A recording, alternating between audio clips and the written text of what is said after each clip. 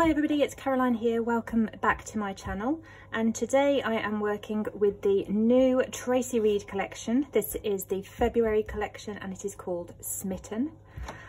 Tracy provides digital and hybrid products, so I am a paper scrapbooker generally, so what I tend to do is print off the collection and work with it as I would any other scrapbook product. I do add some digital elements into my photos, and sometimes I print some of the digital elements, but today I am working purely with all of the printables to scrapbook this photo, or this story about my husband and I when we recently went on a trip in our little VW camper to Cheddar. It was very, very cold, but we had a new diesel heater fitted into the little van and it was lovely. So I know I want to work with this photo. I may end up printing more photos. I may just use that one. I'm not sure yet. So I'm going to take you along on the journey with me. I'm going to keep it at a slow pace at first while I pull out some products, and then I will put this onto fast forward and get creating. Now I know that I want this to go into our album, and I'm at this point. Because I'm working with a 12 by 12 album as well this year, I've got less stories in this book, which is absolutely fine. So I know that I'm working on the back of a 4-pocket page protector. So that is my jumping off point. I want to use that configuration. I'm not sure what to do on this side. Like I said, I may well print off a large photo. That is one of my favourite things to do, especially when pairing with a pocket page. Or I might work at 6 by 8 canvas. I may work at the 5 by 8 canvas, traveller's notebook size, don't know. So we're just going to see where we go. Okay, so because I'm wearing this hippie, my hippie coat here, which is kind of teal colours, I know I'm going to want to pull in some of this gorgeous teal that we've got in the collection. But first of all, let's get started with picking 3 cards for that left-hand side. I know I want the photo to go over there. So I've separated my cards into journal cards, sentiment cards, and I have a few pattern cards printed. I don't tend to print the pattern cards. I tend to cut the papers to the size of cards, but I'm going to start doing it. I am going to start printing them because, if I can, it's simply because Tracy scales everything down in a really amazing way. So this heart will be a little bit larger on the traveller's notebook signature papers, and again a little bit larger again on the 12 by 12 papers. So yeah, the pattern cards are a little hidden gem in the collections that I just hadn't ever registered before, but I'm definitely going to start working with them a lot more. So, but I don't know whether I'm going to work with it today. So let's have a look through first. I know I'm going to need something for journaling on, so now I'm going to use that. So let's have a look. Don't want to use that one or that one. Probably not that one. Might use that one. I love the bunting. We've got bunting up in our little lady, so might use that. May use the plaid. May straight away bring in that teal turquoise colour. Yeah, I think I'm going to do that. So that's a nice and simple one. And now a sentiment card. I love this card, and if this was a story about my daughter and I, or my daughter, or even just myself, I would have used that, but my husband for some reason doesn't like that sentiment, even though I love that sentiment. So I am definitely going to use that card, but not on a story about us. I'll definitely use this card, but again, this was actually a story from January, so I'll save that one. Love note, I'm saving that one for a story about Alora, so that's good. My life would suck without you, darling. Yeah, so one of those 3, one of those 2, and I think, yeah, actually either of those, because I've got the circle element here, either of these would make me very happy to work with them because they've both got the circle element.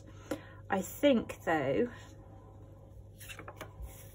that I'm going to go with this one, this floral background, because it's a little bit more simple, and I like the colour.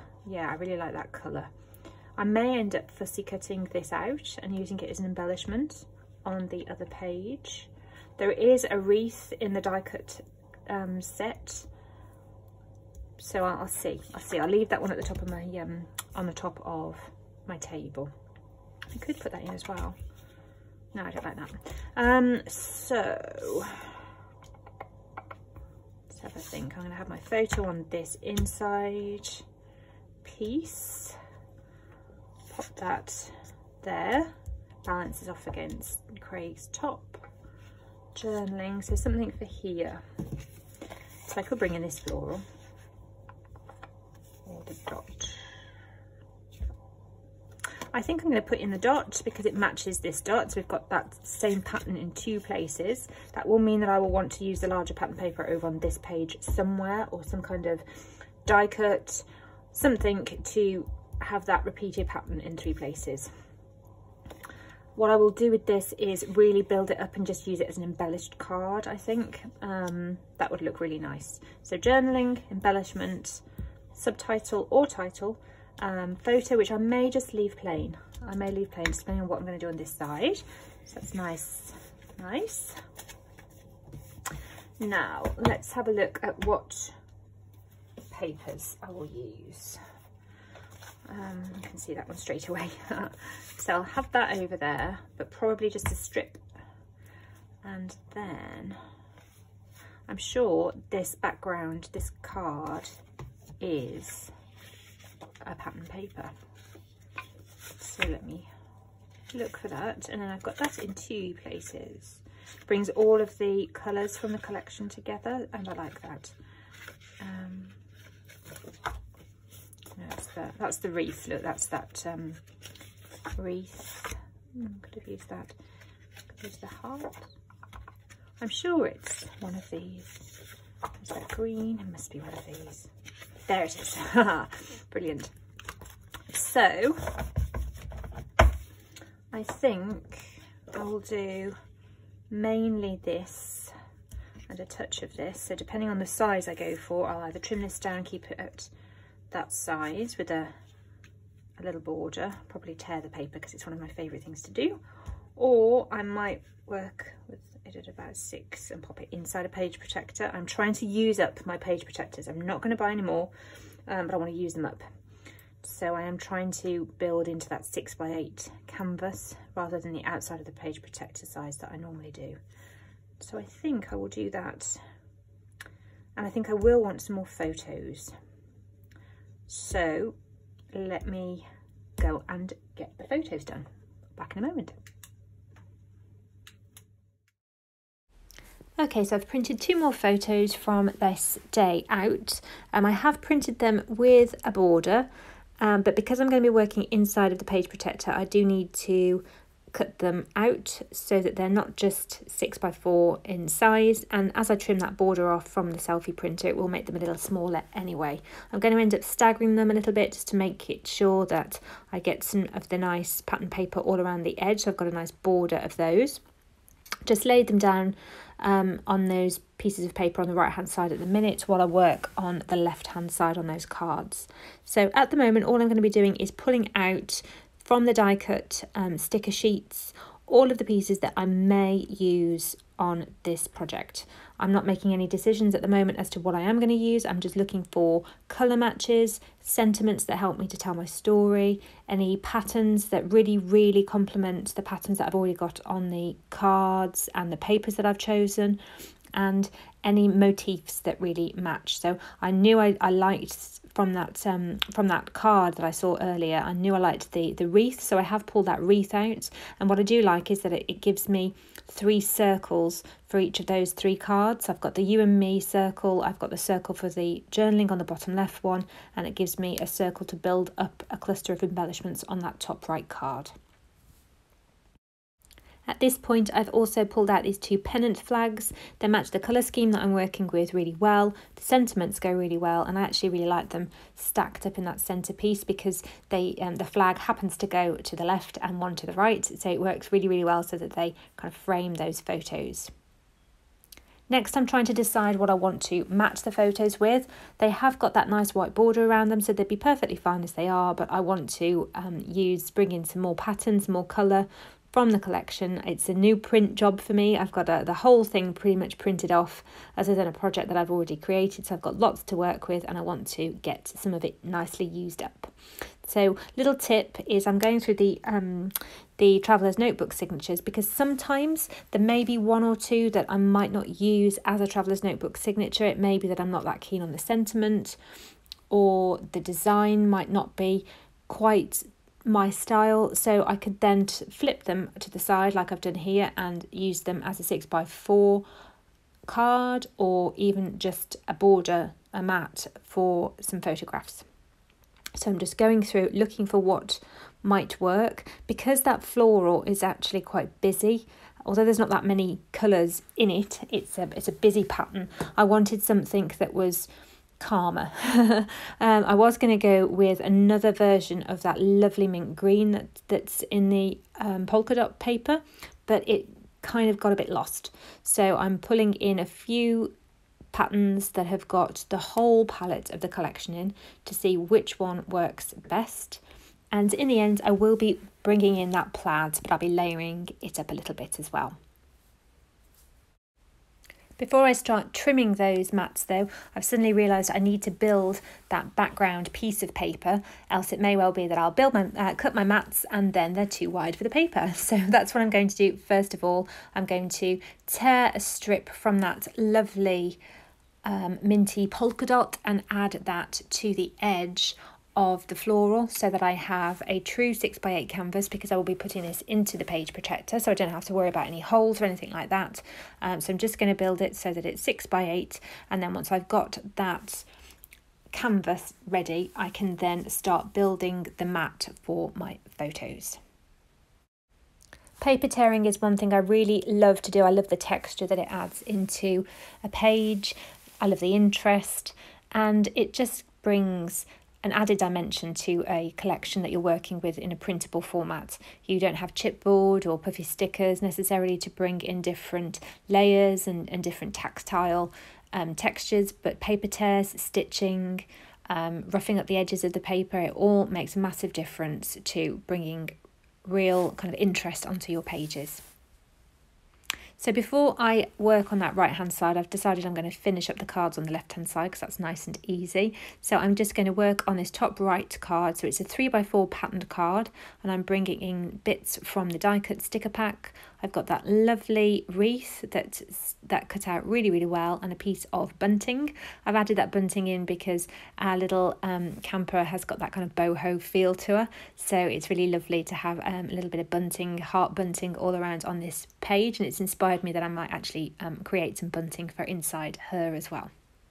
Going to pop that bunting and also the banner piece that will go in the centre of this wreath on pop dots. Again, another little tip when you're working with printable collections to add that dimension and that shadow and shade underneath the layers is to pop things up.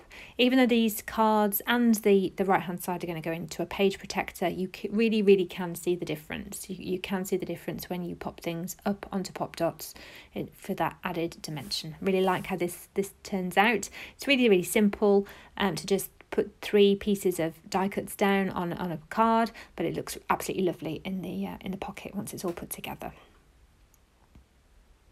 Now I am just assembling that mat. I haven't stuck any of these photos down yet. I'm just only very loosely just checking to see if everything's going to fit on the page as I wanted to, because as I've said, I'm working with a 6x8 size, so I know things are going to be a little bit tight, and I still want the whole border of that background canvas to be showing so that you can really get the effect that I'm looking for. Using a little tool here just to rough up the edges again on my mat, again for that added texture, and also it will help to get that tightness that I've got going on with this canvas. It will help to shrink that down a little bit because you'll have the whole pattern there, and then the edges are slightly curled, slightly torn, so that things will fit nicely on the page. So I'm just adding the photos onto the top of that distressed mat now to see how things look. I've made a really lovely little arty tear over on the right hand side, and then when I map my photo on there you can't see it. So what I'm going to do is now stick my photos onto that mat, finally make a commitment, and then go back into the mat and do some extra arty tears just so that I get that really distressed look that I'm going for. So I'll flatten that one back down so you can't really see it was a tear, and then I'll pop another one up on that right hand side. I've got the extra bit of mat showing up there because I've opted to stagger my photos, put them on a bit of a jaunty angle, and I did that because I'm pairing this page with a pocket page. So because the left hand side is very regimented because they're in those pockets, I do like to either go very regimented on the right hand side and have everything with very clean lines and very organised, or I like to shake things up a bit and have it so that the kind of matching page is very different, which it is here, you know, have that distressed look and things on angles and not quite perfect. So really happy with the way this is starting to come together.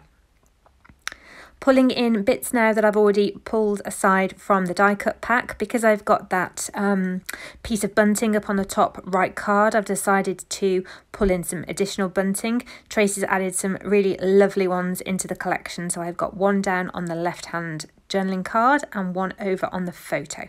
Really happy with the visual triangle that I get from that.